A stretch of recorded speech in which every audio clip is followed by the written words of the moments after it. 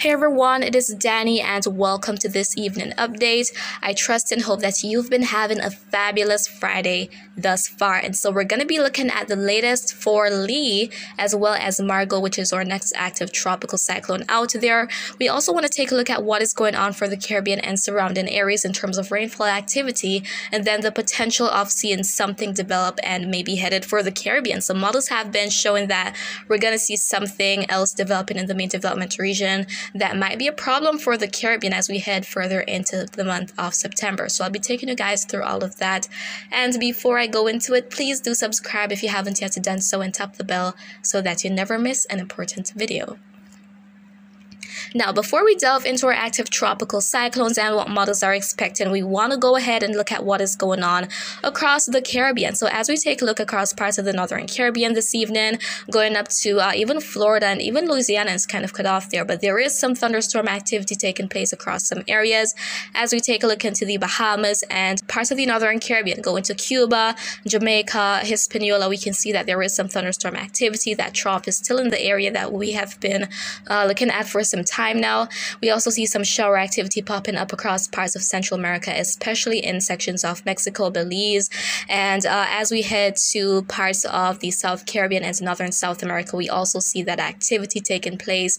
Now we want to go ahead and drift further to the east, and we're seeing that things get a little bit drier as we head down to the Windward Islands, going from around St. Lucia southward to Grenada, including Trinidad, Tobago, and Barbados. So not a whole lot of activity taking place across these areas, but then as we head further up north, we can see some scattered showers and thunderstorms. So all that moisture being induced by Lee is helping to increase the rainfall activity for some areas. Nothing too crazy, but I mean, this is what would be more ideal. So some areas have been rather dry. There has been drought conditions across some areas. So having some of this rainfall would be very much appreciated to act as a relief from all the heat that has been experienced. What we don't want is a major hurricane moving through and doing a lot more harm than good. So Lee, the worst of Lee will be remaining offshore, but it could continue to induce that moisture across the area and those periods of shower activity. And so we're going to be looking at the cyclone in a lot more detail, but first we want to go ahead and talk about Margot.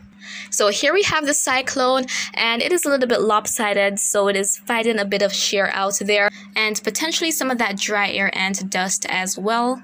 And there's another tropical wave that is off the coast of Africa. That one is not marked for development right now. So there we have Margot, and it hasn't strengthened since it became a named storm. So here we are looking at the cone forecast, and we can see that the maximum sustained winds remain at 40 miles per hour, and it is continuing to the west-northwest at 17 miles per hour. Now, the National Hurricane Center expects that it will gradually start to intensify, potentially becoming a hurricane as we head into Monday. The good news, it is not going to be a problem for anyone. So a fish storm out there. And now we want to go ahead and talk about Lee. So if we should return to the satellite imagery here, we can see that there isn't a clear eye. Now it is undergoing a phenomenon called an eye wall replacement cyclone. When that is happening, what we typically have is fluctuations in intensity. So it is still a very strong Cat 4 hurricane, but it has slightly weakened from what it was earlier this morning. So it was a Cat 5 with winds up to 165 miles per hour. So it has weakened a bit from that. And sustained winds are now at 150 miles per hour. Once it completes the cycle, though, it could try to re-strengthen up to a Cat 5.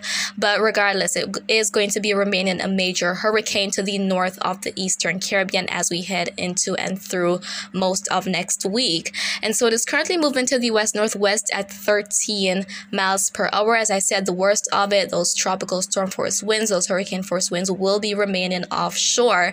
But this is going to be resulting in dangerous surf. So in terms of marine interests, you have to exercise caution if you're planning to go out, because there are going to be some very rough seas out there, and that threat of currents is going to be significant, not only offshore of the Caribbean, but also Bahamas, Turks and Caicos Islands, and the east coast of the US, and also Bermuda. So this is going to be a problem in terms of marine activities. Please exercise caution. I cannot emphasize it enough. we can start to see the National Hurricane Center showing that curve, which is expected as that frontal system exits the U.S. And looking at this map here, it shows the probability of tropical storm force winds. And we can see that some of the islands are highlighted, but only a very low chance, only a 10% chance at the most of seeing or experiencing rather those tropical storm force winds. So again, the worst of Lee will be remaining offshore. But in terms of Bermuda, parts of the northeastern U.S., Atlantic Canada, you guys should be on watch for potential impacts as we head into the latter part of next week. There's still some uncertainty down the road. We're talking about several days out from now, and there are bound to be some adjustments in the expected track, even with the models. And so we have been seeing that, and we have been talking about it. And as I've been saying as of recently, we just have to continue to watch the system for those changes, because nothing is 100% sure at this point in time. And then now we want to go ahead and talk about the potential of that system, that next storm developing in the main development region, potentially headed to the Caribbean. So we're going to be looking at what a couple of models have to show. And we're kickstarting with the GFS. So where we see all these greens and even some of those yellows, oranges, those colors represent the precipitation rate. Those black squiggly lines we see, they're called isobars, and they join areas of equal pressure. So what we're looking for is seeing a lot of them in a circular manner that are tightly packed. And the more tightly packed we see them, the stronger the system is. And there we have the forecast time. So as we head to over a week out from now, Saturday the 16th of September, there we can see that system developing to the west of the Cabo Verde Islands. As we head further out in time, though, we see that it is intensifying there. And then there's that low pressure system of the U.S., so likely a frontal system coming down. That is going to be providing an opportunity for the system to make its way up to the northwest.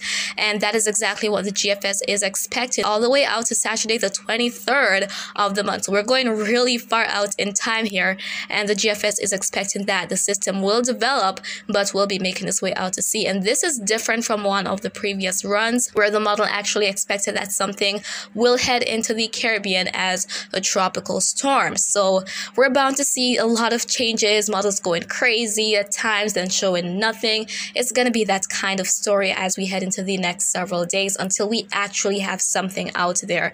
But what we're watching is the fact that multiple models are showing something, even though they might disagree in terms of the potential track and intensity, which is expected at this point in time.